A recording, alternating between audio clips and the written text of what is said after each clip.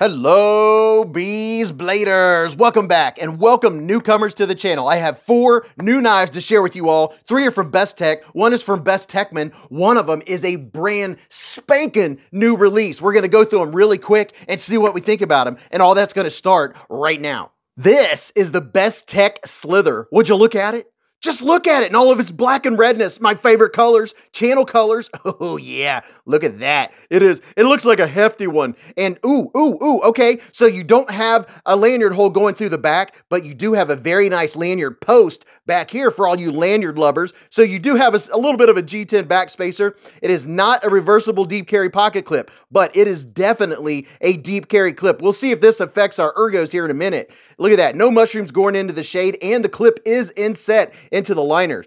It is relatively strong. You ready to see this blade? Pow! Right in the kisser. Oh yeah.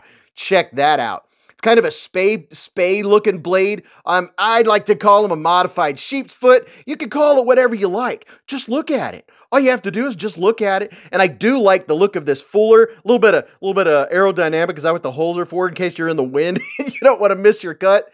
Nice sturdy back on the spine. The spine is not sharp to the touch. You do have a little jimping going on. Jimping is not aggressive, doesn't really grab my skin. We need more jimping. It needs a little more aggression. Here's a look at your texture. A little bit of texture vision. It's relatively smooth. I'd give it about a 3. Yeah, I'd say around a 3. It's not super grippy. It kind of has that but other than that, it's not a grippy one. So there's that side, and here's this side of the blade. And here's something exciting. Check this out. 14C28M, baby. That's what I'm talking about. So that is a major plus. Besides the fact that it has a really nice blade shape, we have good blade steel. And they have 7 different versions of this knife. You can get the titanium coated blade like this one, or you can also get the satin blade. Now, I just measured, and this bad boy from tip to tip is 8.38 inches long. Your blade length is 3.6 inches long. And behind the edge, it's 17 and trails up to 20 thousandths of an inch. So it is slicey. Your blade stock thickness is nice and hefty at 151 thousandths of an inch. Now, the weight isn't too bad. It's evenly distributed, and it's 4.6 ounces. So the finish is very nice and clean. You can see it's milled out on the inside for a little bit of weight reduction. And so one thing I'm noticing right off the bat, just would be a nitpick, is that the jimping is minimal and you don't really feel it with your fingers. If I put my finger up here in this position, I can kind of feel the one jimp. So giving it the light switch, it does come out with authority.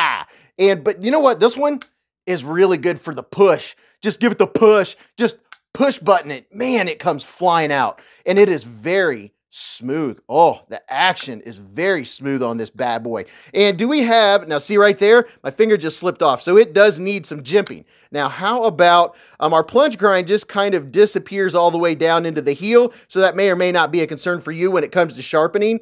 And there is your pass-through. Pass-through is really good. It's comfortable to my hand. I don't have to dig my thumb in there. And we have a really good lockup. And how about centering?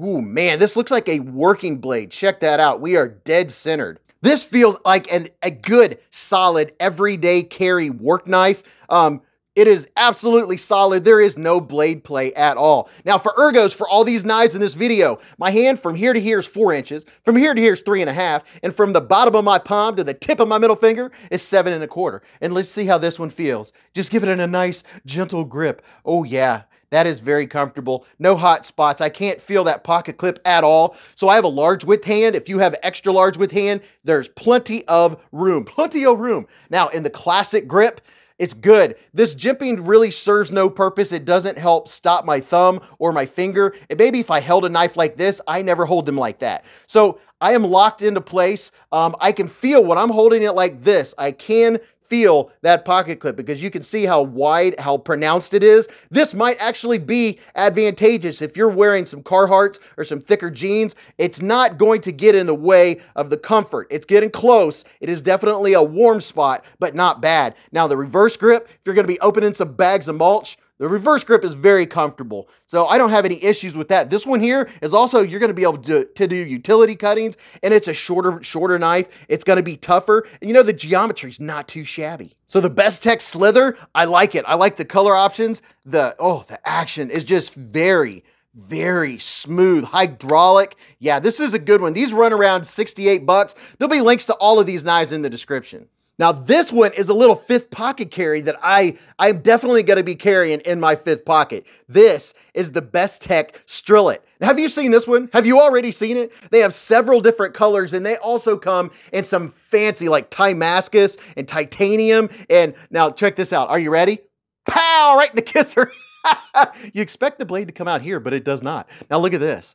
This could be used for so many different things. Now, you know the first thing that came to my mind when I saw this, and then I held it and I was like, oh, wait a second. This would be perfect for opening packages. That is something I do a lot. And then a lot of everyday carry. Look, when you have a blade like this, that draws everything into the cutting path, this is going to be great for all tasks, all kinds of everyday carry tasks, things at the office. And, you know, I know some folks, I don't know anything about this business. That might be an option. You could definitely open bags of mulch like that. And you could do some utility cutting like this, do a little, oh man, yes, I love sharp little blades like this for doing fine cutting. And also, like when I open up a package or a box, I like to hold the blade like this with my thumb, so I only put a little bit of the blade into the package or whatever I'm opening so I don't damage what's inside. It looks quite different when you look at it like this. You're like, really, is that useful or purposeful? Well, they do have some jimping up here. The jimping,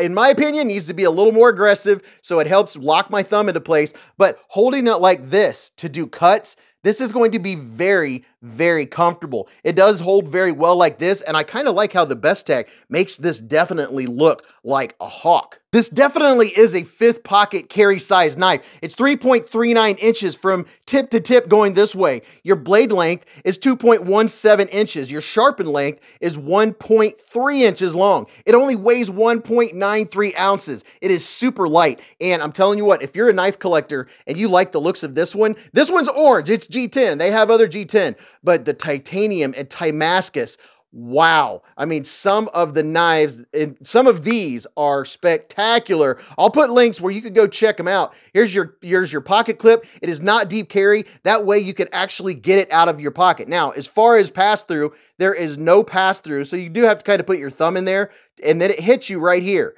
That keeps you from, don't cut yourself. And it's easy to put away like that. Flippability, super snappy. Oh my goodness. I would say my only thing is it's a little awkward until you get used to it to put your thumb on the inside to close it. But it does keep you from harming yourself. And I don't think, that's not going to work. And it does have a very strong lockup. The lockup hits right there and you're not going to miss. I didn't even barely open it and it locked up. So that is a good thing. Now, for our lockup, I'd say we're about, 30%. And then, I don't know if centering matters on this one, but it is pretty well centered. There's no discernible texture, but you can see it. It's not palpable, but you can look at it. You could just look at it. I would give it about a 2 as far as slickness. Now, it does have a nice looking pivot collar. So this is going to be a great utility knife or whatever purpose that you choose to do with it. I kind of like it. It's different. I like getting something different, especially being a knife collector and knife enthusiast, a unique knife to have in your collection. This would be fun to show off. And man, some of those fancy ones I would love, people would be like, what is that? How do you use that? And then you put your hand, oh, okay. And it fits like a glove. Regular versions of these run around $69. You go check out the links to see all the different versions they have of these. Now, here's one I've wanted to check out since its release. This is the Bestech Ronan. Would you look at it? And all of its Ronan-ness. And that, going right in, it does have the same slick G10. It doesn't really give you any grippage, but the ergo so far on these knives has been making up for it. There's your, ooh, okay, all right, oh, all right, so this is a big improvement on the Jimps. Nice looking thumb studs, and it is not a reversible pocket clip. It is a pretty deep carry clip. It's set into the G10, no screws, no mushrooms growing in the shade. It's a mid-strength pocket clip, not too shabby, and you do have a nice, half-length G10 backspacer. I know these come in several different colors, and another nice thing, I do appreciate that they're putting the lanyard pin in the back instead of putting a hole through the knife. It's just too bad that it's not a reversible pocket clip. Let's check out this blade. Ready? Pow! Right in the kisser. Oh, yeah.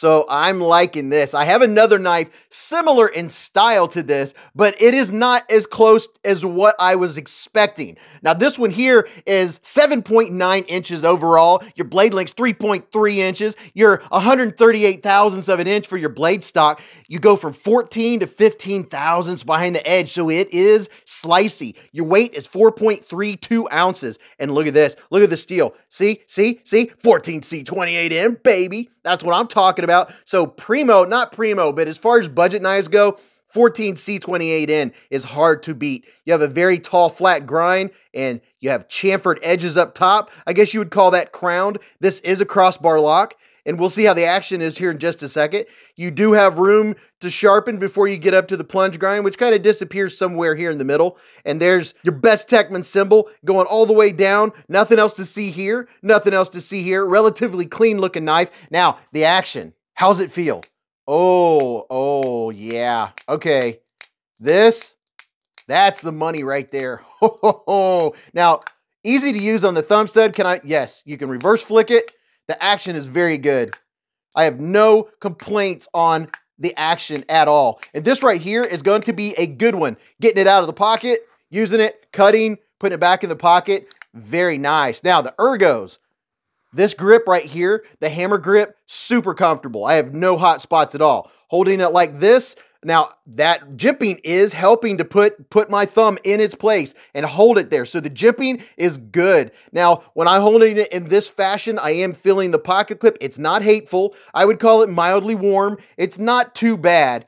I'm not hating on it at all. And you can choke up here and hold it like this if you want to. Now, reverse grip. Oh yeah, super comfortable, zero complaints on that. So this, oh yeah, this is gonna be a good everyday carry EDC work knife in and out of the pocket. I like this. You could do that, make your cuts, put it back. Here's your stop pin, nice strong stop pin, and then here's a look at your lock.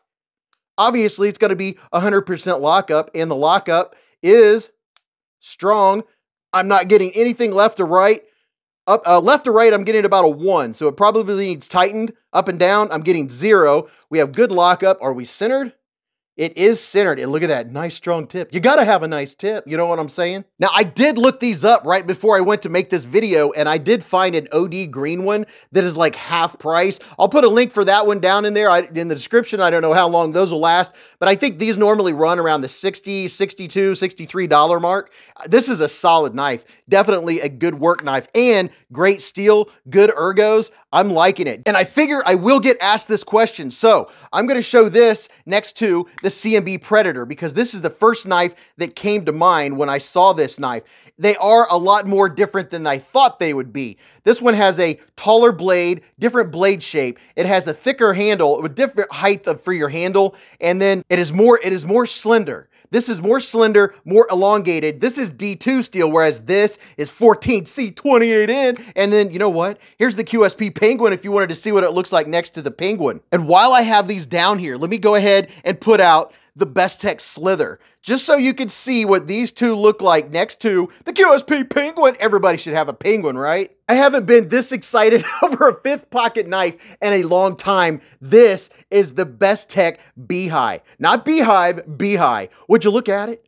Just look at it. This thing is going to get so much pocket time. Look at that. Nice looking pivot collar, and there are a bunch of different colors you can choose from. This is going to fit in anyone's fifth pocket. And look at this, black and red. That's what I'm talking about. It does not have a reversible pocket clip, no place for a lanyard, but you know, truthfully, you could take this pocket clip off and just drop this. This could be a pocket dropper, or it is nice that you do have room to grab it. These smaller knives like this that you're going to use that are utility, you don't want to have to dig down in your pocket to grab it. So I have no problem having this. You all have heard me talk many times. Any knife that you're going to use for utility or for working, you want to be able to get it out of your pocket very easily. Now check out this blade. Pow! Right in the kisser. Oh yeah, look at that. Woo-hoo, that is wicked looking. Now, you might say, dude, I don't like that blade shape, or dude, what use would I have for that? For an EDC or everyday carry knife, this is gonna be more useful than a lot of the blades you might carry. And look at this. Oh, The ergos for such a small knife are so good. Now, I do wish that the jimping was a little more aggressive. It's not really stopping my finger a whole lot. It is, but it isn't. I can feel it. It is helping. Now, for doing utility cutting, this is going to be a dream. You have a string to cut, all the EDC tasks that you just do when you need a knife to cut something. Open up your, your tactical Twinkie box opener, or maybe you want to tactically open up your Pop-Tart box. This is going to be a package opener, string cutter, and it is a recurve blade. And the nice thing about that is it draws things into the center whenever you're cutting. And you know the size of my hand, and these 3 fingers fit on there perfectly. Huge choil area up here. Look at that. It fits so well in my hand, and I imagine you could do some of this. So you could actually do this if you're cutting open some bags of mulch, as I always say. The slicing, the ergos on this are fantastic. This is going to be a great little knife. Now, what's the blade steel on this one? 14C 28N. That's what I'm talking about. And this is the O-Step Hill design. Look at that. So you got 14C 28N. It's very comfortable in the hand. The ergos are great. Now, when it's open, overall, it's 5.3 inches long. Your cutting length is 1.76 inches long. It's 118 thousandths of an inch for your blade stock, and it only weighs 1.8 ounces. It doesn't even weigh 2 ounces. And behind the edge is 18 thousandths of an inch. Since these are a new release, I'm pretty sure that they're going to go fast. That usually happens. Usually what happens when a new knife comes out like this, and this one is going to be so useful. I was telling you earlier about opening packages. The way that this holds in my hand, I'm going to be able to do exactly what I like. See how I put my thumb right here on the top of the spine, and I could just have this much of the blade showing just to open and just to cut the package, not to cut what's in the package. This is a spectacular little knife. The jimping, actually does work pretty well. I'm all about the aggressive jimping. I can't say enough good about it. You're gonna be able to sharpen this thing forever. There is no plunge grind to be concerned with. So all you have to do is just you can use the edge of your sharpening stone, or you can use a broomstick with some sandpaper taped around the broomstick, and you can use that to easily sharpen these up. Some folks are afraid of the recurves, but they are not that bad. They're not that difficult to sharpen up. And plus, this is 14C 28N, which is so easy to sharpen. And at the time of this video, I think these are running around the 60 mark. I will have links to all of these knives that we've checked out and showed in today's video. I hope you've enjoyed this. Oh man, Bestech is making some very solid offerings. I like this one. I like this one. I like both of these. I like them all. They will all get pocket time, and I'm really super excited. We've been talking about 5th carry pockets on the channel. These are 2 new knives to carry in the 5th pocket. And as always, if you want to see size comparisons or learn more about the knives, every Friday night, Beez Blades live at the Hive. Oh, right. We have the live at the Hive, 8:15 to 11:15 p.m. Eastern time on the channel, and you can come, and we have the knife cam. We do knife comparisons. We have a lot of fun. We do the pizza check. We do giveaways. Come lurk. You'll find out that it's a lot of fun. It's not knife snobs. It's just people in the knife community, people that love knives and, just love life in general. It's a place where we don't do politics or anything negative. We just hang out for about 3, sometimes 4 hours. And we just have a lot of fun. So go watch this video. You're really going to enjoy that. And until I see you at the live stream, remember, live life in the present, keep a Band-Aid handy, and don't cut yourself.